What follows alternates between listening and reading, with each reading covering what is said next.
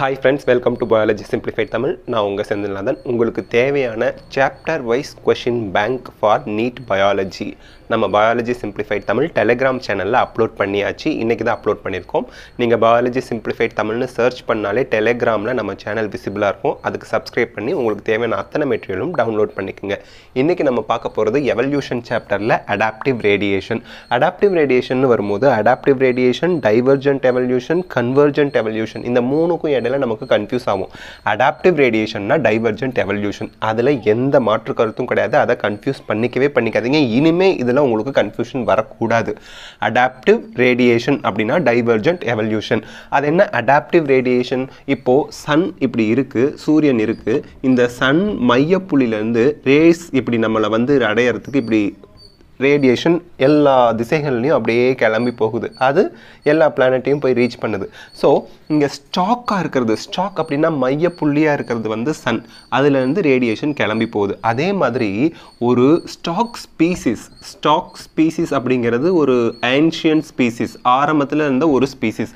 அந்த stock ஸ்பீசிஸ்லேருந்து environmental சேஞ்சஸ்க்கு தகுந்த மாதிரி, ஜியாகிரபிக்கல் ரேஞ்சுக்கு தகுந்த மாதிரி, அதே மாதிரி அவங்களோட ஹேபிடேட் அப்படிங்கிறது என்ன அப்படின்னா வளர்ற இடத்துக்கு தகுந்த மாதிரி அவங்களோட ஸ்பீசிஸோட உடலில் சில மாற்றங்கள் ஏற்படுது. அப்போது ஒரு ஸ்பீசிஸ்லேருந்து நிறைய species 2 types 3, 4th, 5th, 6th, 7th, 8th 8 types of species according to their habitat, வளர்கிற இடத்துக்கு தகுந்த மாதிரி அவங்க ஸ்ட்ரக்சரலில் மாற்றங்கள் வருது. இதை தான் அடாப்டிவ் ரேடியேஷன். அடாப்டிவ்னா என்ன அர்த்தம்? நாம் வாழ்கிற இடத்துக்கு தகுந்த மாதிரி நம்மளை மாற்றி அமைச்சிக்கிறது, தகவமைப்பு அப்படின்னு சொல்லுவோம். அடாப்டேஷன். ரேடியேஷன்னா ஒரு பர்டிகுலர் ஸ்பீசிஸ்லேருந்து அந்த ஸ்பீசிஸ் ஆரிஜின் ஆகி இவால்வ் ஆகி வந்திருக்கிறதுனால இதை ரேடியேஷன், அடாப்டிவ் ரேடியேஷன் அப்படின்னு சொல்கிறாங்க.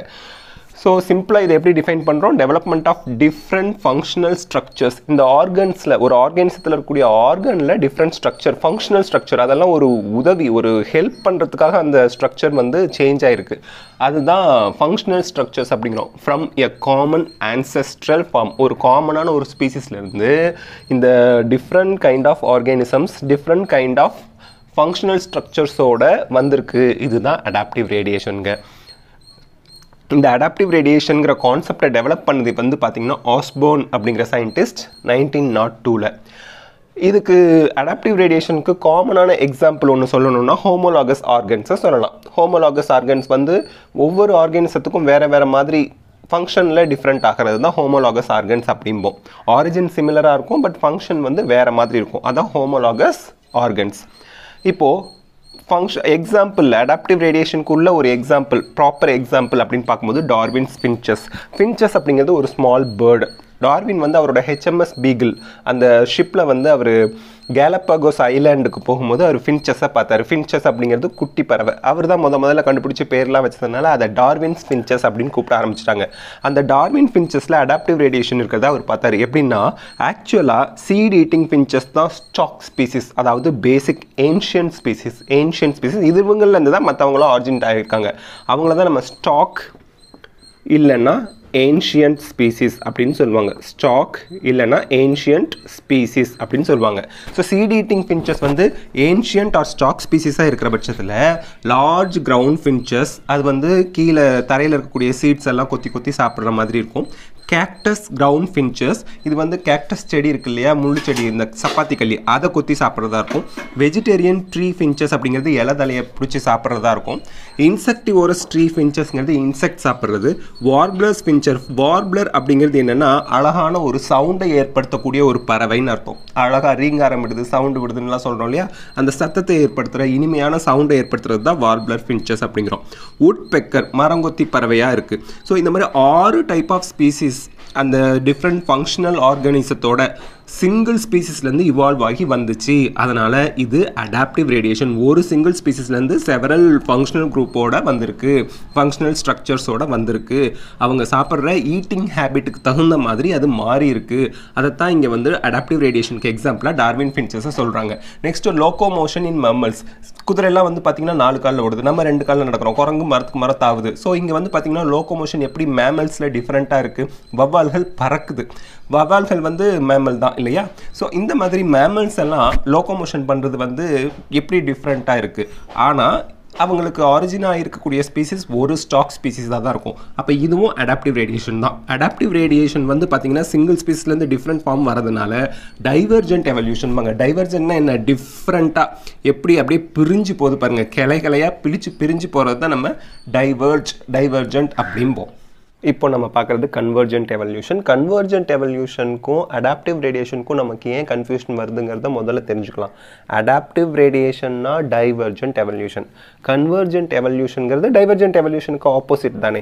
கன்வர்ஜ்னா கம்பைன்ட் ஆகிறது, வந்து சேர்றது, ஒரே மாதிரி இருக்கிறதுன்னு அர்த்தம்.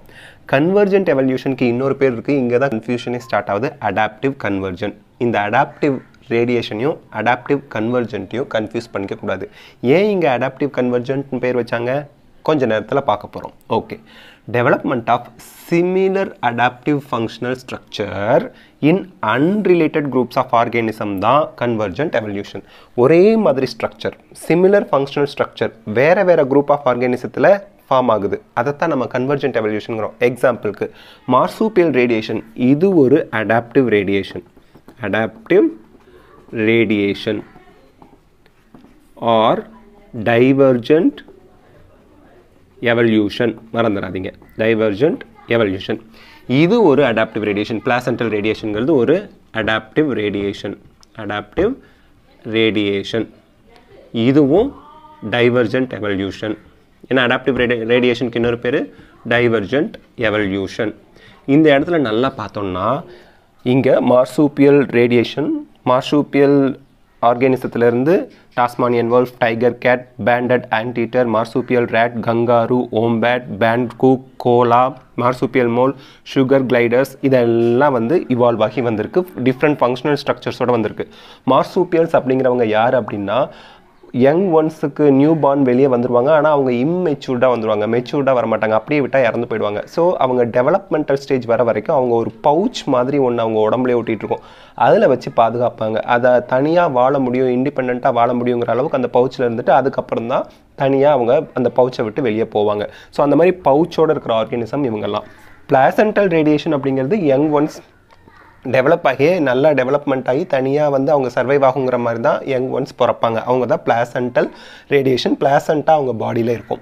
ஓகே, இப்போ மார்சூபியல் ரேடியேஷனில் இத்தனை ஆர்கானிசம் வந்திருக்கு, இது அடாப்டிவ் ரேடியேஷன், இந்த டயக்ராம் வச்சு நம்ம புரிஞ்சுக்கிறோம். டைவர்ஜென்ட் எவல்யூஷன், அதே மாதிரி பிளாசென்டல் ரேடியேஷன்லையும் அடாப்டிவ் ரேடியேஷன் தான் இருக்குது. டைவர்ஜென்ட் எவல்யூஷன் ஒரு ஒரு ஸ்பீசிஸ்லேருந்து நிறைய functional structure, different functional structure இருக்கக்கூடிய ஆர்கானிசம்ஸ் இவால்வ் ஆகி வந்திருக்கு.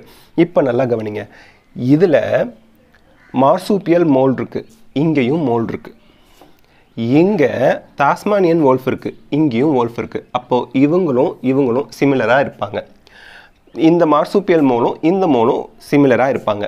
அதே மாதிரி இங்கே இருக்கிற ஆன்டீட்டரும் பேண்டட் ஆன்டீட்டரும் சிமிலரான ஃபங்க்ஷனல் ஸ்ட்ரக்சரோடு இருப்பாங்க. அப்போது சிமிலர் அடாப்டிவ்னா தங்களை தகவமைச்சிக்கிறாங்க, வாழ்கிற இடத்துக்கு தகுந்த மாதிரி அவங்கள டிஃப்ரென்ஷியேட் பண்ணிக்கிறாங்க, அவங்கள மாற்றி அமைச்சிக்கிறாங்க. சிமிலர் அடாப்டிவ் ஃபங்க்ஷனல் ஸ்ட்ரக்சர் இன் அன்ரிலேட்டட் குரூப். இந்த group மார்சூபியல் radiation, placental ரேடியேஷன்ங்கிறது different group, unrelated group.